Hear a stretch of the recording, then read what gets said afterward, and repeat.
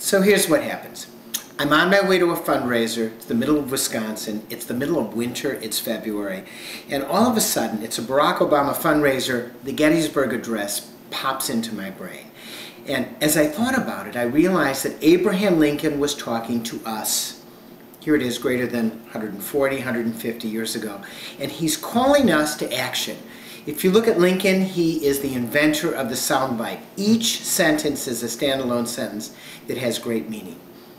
fourscore and 7 years ago, our fathers brought forth, and in this day and age, Lincoln would say our fathers and mothers. Our fathers brought forth on this continent a new nation, conceived, there's the birth, conceived in liberty, and dedicated to the proposition that all men, in this day and age he would say all men and women, are created equal. Now we are engaged in a great civil war, testing whether that nation, or any nation, so conceived and so dedicated can long endure.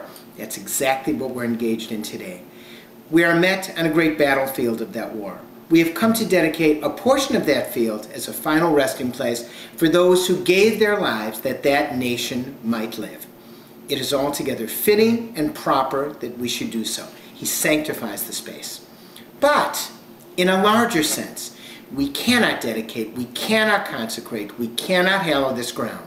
The brave men living and dead who struggled here have consecrated it far more than our poor power to add or subtract. The world will little note nor long remember what we say here, but it can never forget what they did here. Now here is Lincoln's call for action.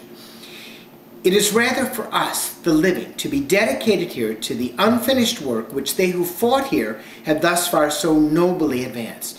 It is rather for us to be here dedicated to the great task remaining before us, that from these honored dead we take increased devotion to that cause for which they gave their last full measure of devotion.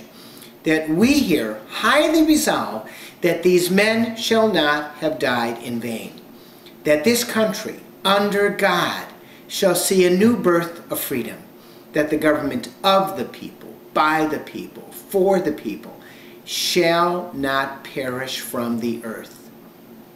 Abraham Lincoln is telling us that it's our job at this time to go out and work for Barack Obama. Yes, we can. Thank you.